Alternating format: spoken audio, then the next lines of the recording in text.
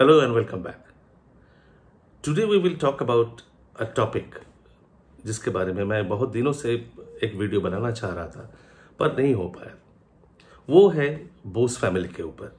ये मुद्दा इसलिए इम्पोर्टेंट है कि हम इंडियंस में अभी भी थोड़ा सा डायनास्टिक मेंटेलिटी रह गया है। इसलिए जब भी कोई डेवलपमेंट हो नेताजी के बारे में, सो बी द इलेक्ट्रॉनिक मीडिया और the print media, they run to the Bose family. किसी भी बोस को पकड़ के एक बाइट लेना ज़रूरी हो जाता है हम लोगों के लिए।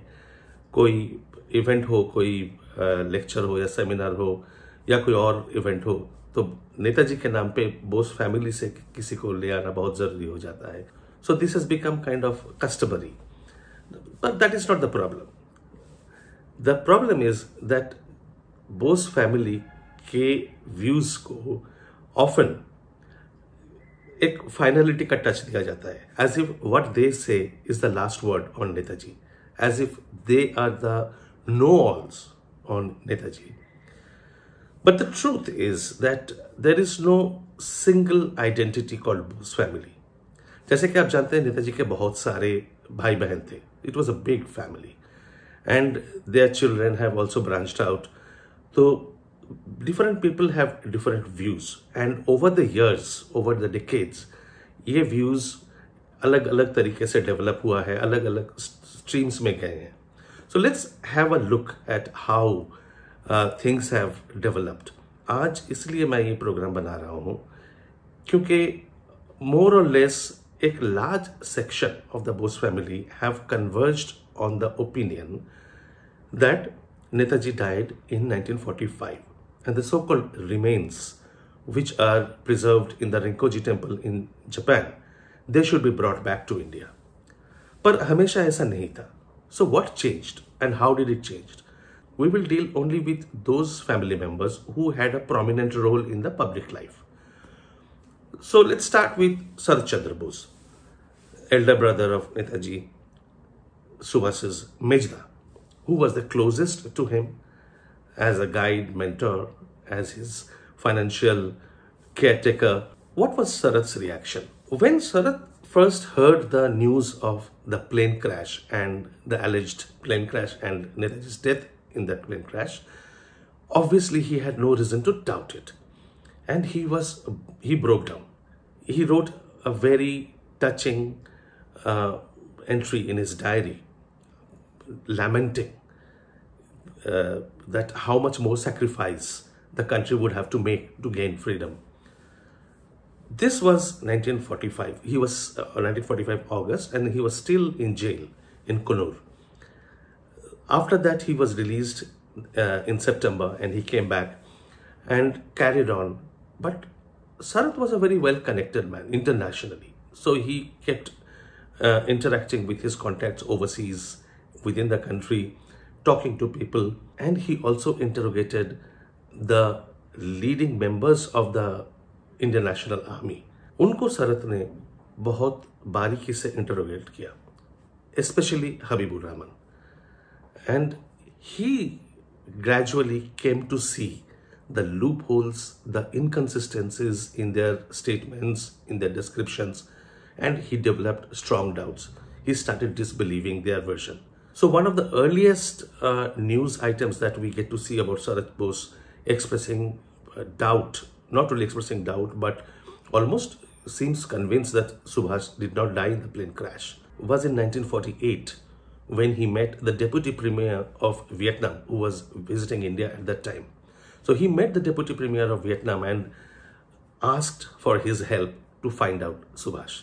From then onwards, he continued to give statements to the press and express his opinion that Subhash was alive and that he would come back to India in the right time. But his biggest statement came in the form of a front page news in his own newspaper, The Nation, of 7th October 1949. Sarat died in February 1950. So just a few months before his death, Sarat made an astounding announcement that Netaji was not only alive, but Sarat knew where he was, that Netaji was in communist China. Ask today's generation as to why Sarath said that, they would rubbish it by saying that, oh, it was his belief, or he was just trying to pressurize the Nehru government. But that is not the truth. The truth is that Sarath had collected this information from his network, from his source. The details of this we have provided in Conundrum, which we obtained from the declassified files. So do read Conundrum for the full account of this short video. Now, that was Sarath's statement. And as I said, he passed away in February 1950. Had he continued to live for some more years, probably the whole mystery would have taken a different turn. Now, let's look at the other most important person in Suhas's life at that time, who could have had a good idea as to what had happened. This is Emilie Schenkel, Netaji's wife. Emilie, again, like Sarath, when she first received the information, she believed it. She broke down. She wrote letters to her friends saying that Suhas was no more. But gradually, she also started getting information. She also started collecting information from different sources, which appeared very credible to her, I'm sorry. Now, that gradually started changing her mind. And in 1951, when a journalist from Kolkata's Anand Bazar Patrika visited her in Vienna, she wrote a very intriguing note for that journalist. She wrote, "May God grant him many more years to live and fulfill his sacred oath." Now, this is definitely not the words of a widow. It kind of gives the feeling that she not only knew Suhas was alive, but she knew what he was up to. It gives that sense.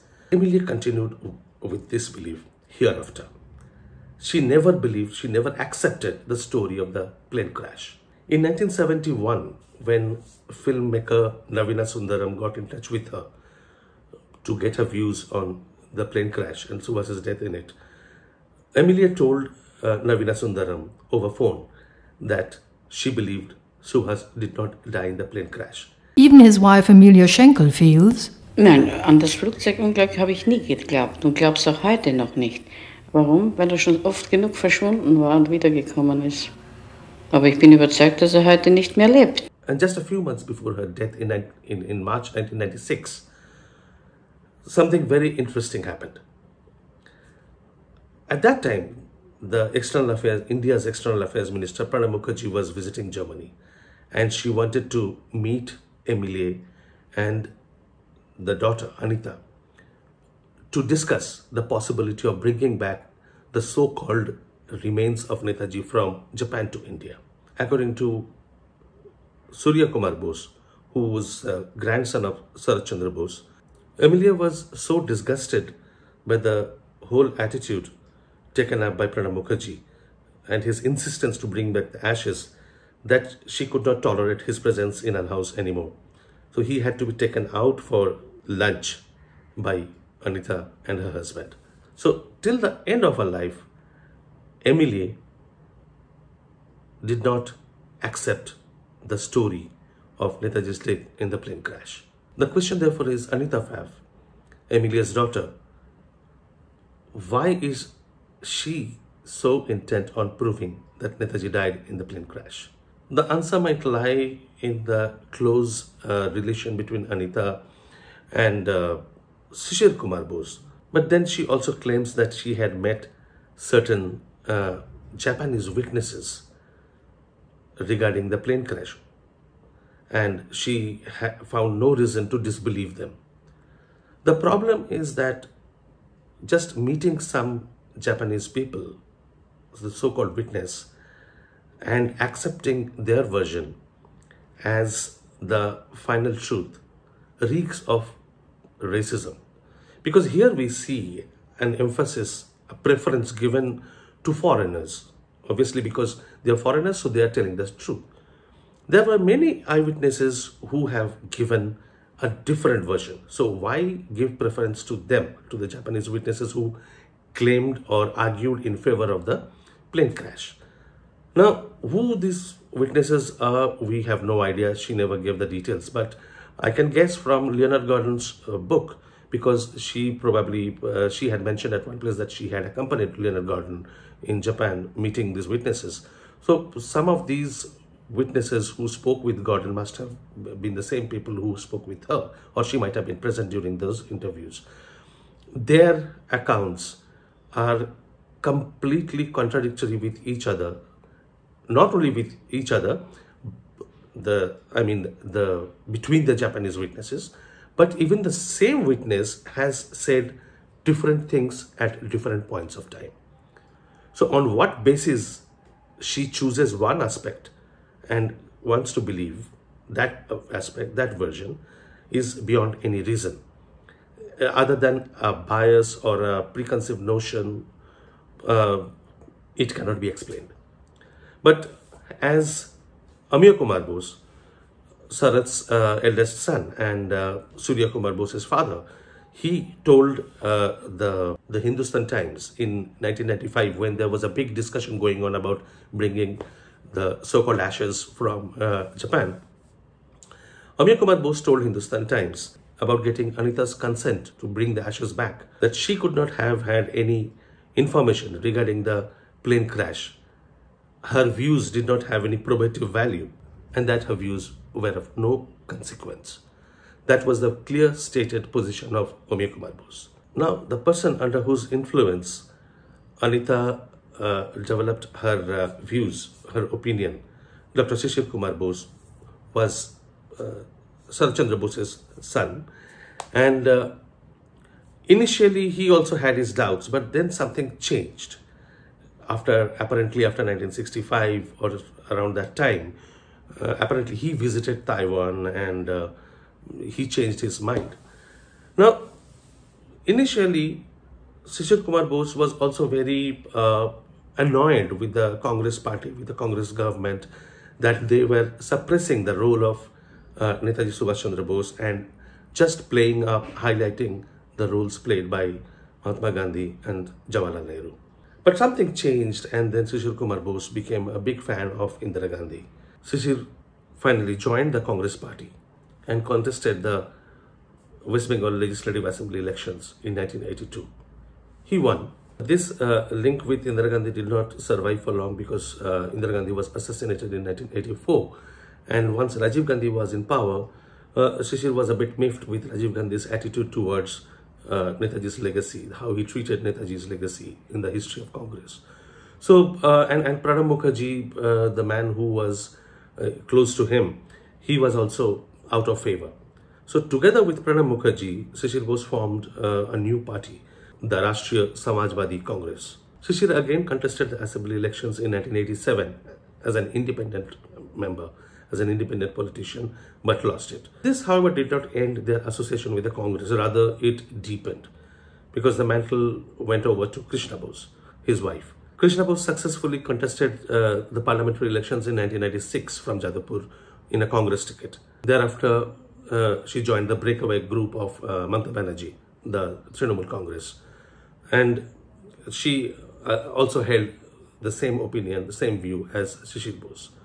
The surprising part is that although they were so convinced, they were so absolutely sure that Netaji had died and that their research had proved it to them, they never appeared in front of a commission. Neither the Khosla Commission nor the Mukherjee Commission. When summoned, they feigned ignorance. They said that they did not have any first-hand information, they did not have anything to contribute, so they did not want to appear before the commission. They were not keen to help at all. But from the outside, they kept on criticizing those, including Justice Mukherjee, who held that Netaji did not die in the plane crash. After Dr. Shishir Bose and Krishna Bose, their son, Sugata Bose, has continued to propagate that view, that section of the family's view that Netaji died in 1945. And Sugata Bose, a Harvard professor, also became a politician, turned into a Congress politician, and has been in the Trinamool Congress camp, which is nothing but a breakaway of the Congress party. Because of this breakaway from the mainstream family stand, which questioned Netaji's death in 1945, or in most cases refused to accept it, created a sort of antagonism between the Shishir Bose faction of the family and the others. Now, this has been manifested in various ways. In 2016, for example, Chandrakumar Bose tweeted that the Netaji Research Bureau is run by the stooges of Congress. Now, Netaji Research Bureau is the organization which was set up by Shishir Bose and along with Aminath Bose. And Aminath Bose was thrown out of it by Shishir Kumar Bose in the late 1960s. So the tussle began between these two branches of the family from that time, this feud. So Chandrakumar Bose, Aminath Bose's son, tweeted in 2016 that the Netaji Research Bureau is run by the stooges of Congress and that the central government must take it over. But more damning were the views expressed by Shishir's own sister, Chitra Ghosh, who around the same time when the declassification phase was going on, told Times of India that the Netaji Research Bureau, or in other words, Shishir Bose and his family, they changed their view to toe the Congress line in exchange for financial gains. This is the view from inside the family. Now, Aminath Bose's journey is also quite interesting. He was quite close to Netaji. He was quite close to Subhash Bose, and it is in one of his famous letters to Aminath, where Subhash Bose wrote that no one has done more harm to me personally than Pandit Nehru. So Aminath was fully aware of the equation, the relation between Subhash Bose and Jawaharlal Nehru. Now, something strange happened in around 1955. This letter comes out from the declassified files, from the police snooping that was going on. Now, we find Aminath Bose writing to Emilio Schenkel that he met Pandit Jawaharlal Nehru and decided to join the Congress party because he felt that the Congress was taking up the socialistic program which was similar or the same as propagated by Netaji himself. So he believed that although the Congress was not playing up Netaji or not taking his name properly, but nonetheless they were following his ideology, and hence he had decided to join Pandit Nehru. Well, I leave the judgment to you. I am not passing any judgment. I am just giving you facts. So he joined the Congress party under Pandit Nehru. Now, later on, things obviously didn't work out. So he contested the parliamentary elections in 1967 on a forward bloc ticket, and he won from the Arambagh seat. Now, after being elected as a forward bloc candidate from Arambagh in 1967, Aminath Bose kind of started forming or planning to form a new political party called Azad Hind Sangh. And this was obviously not liked by the forward bloc party, and they separated. I don't know exactly how the separation came, whether he was expelled or he left the party. I don't know. I don't have the information. But they were not together anymore. So in the 1971 elections, Aminath Bose contested as an independent from the Alipur parliamentary seat in Kolkata, and he lost miserably. So as an independent he contested, he lost the election. Then when the Janata Party came to power, he joined the Janata Party and was appointed as India's ambassador, India's ambassador to Burma. In 1984, he again contested from the Calcutta Northwest seat, the parliamentary elections, and again back to forward bloc. This time again he contested on the forward bloc ticket, but again he lost. Now, as far as Netaji's death mystery is concerned, Aminath Bose was not satisfied with what the Shahnawaz committee did. He wrote clearly to Pandit Nehru in 1964 that this matter should be investigated by a Supreme Court judge assisted by other judges. Pandit Nehru agreed, saying that this matter should be investigated, there should be a judicial investigation, but he was not sure whether this a sitting Supreme Court judge should be assigned this task.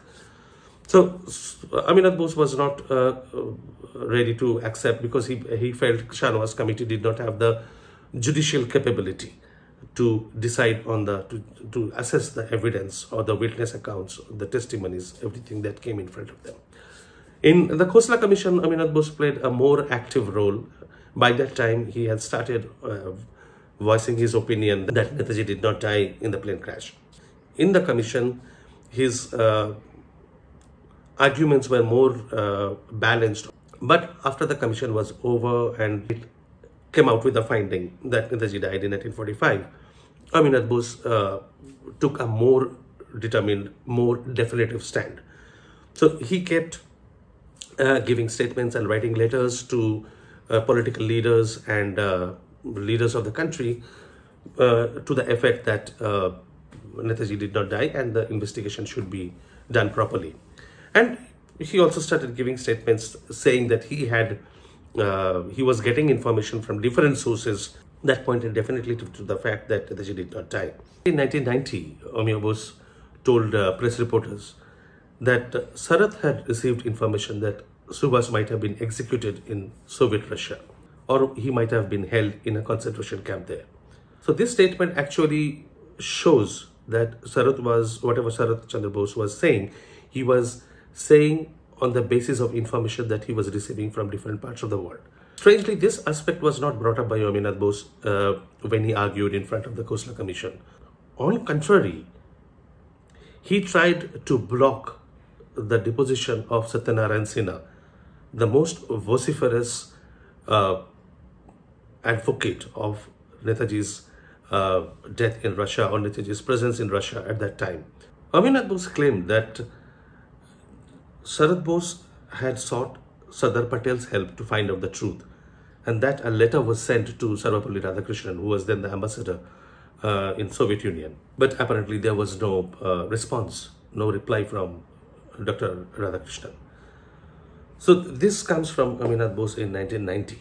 In the same year, that is 1990 May, Aminat Bose, along with his two brothers, his elder brother Ashoknath Bose and his younger brother Subrata Bose, who later on became a member of parliament on forward bloc ticket, the three of them wrote a joint letter to Prime Minister Vishwanath Pratap Singh.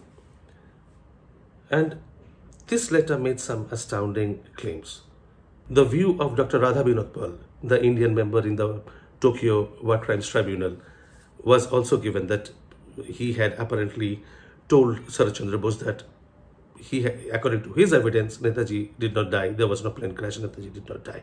Then came the story of Sarath Chandra Bose's interrogation of MZ Kiani, Habibur Rahman, etc. and how Sarath Chandra Bose reached the conclusion from that there was no plane crash. The letter also mentioned that how far this went back in the family, how far this disbelief, non-acceptance went back in the family. It said that during the lifetime of one of their uncles, Sailesh, the younger brother of Subhash Chandra Bose, all the children of the brothers at that time signed a statement declaring that they did not accept the plane crash theory. So the family, in other words, was unanimous. They were unified in their rejection of the plane crash. The brothers also mentioned in their letter how the Janata Party government under Morarji Desai had rejected the findings of the Shahnawaz Committee and the Khosla Commission. The letter ended by saying, "We are firmly of the view that to bring the ashes now lying in the Renkoji temple in Tokyo to India as ashes of Netaji Subhash Chandra Bose will be an act of sacrilege which should not be allowed by the people and government of India."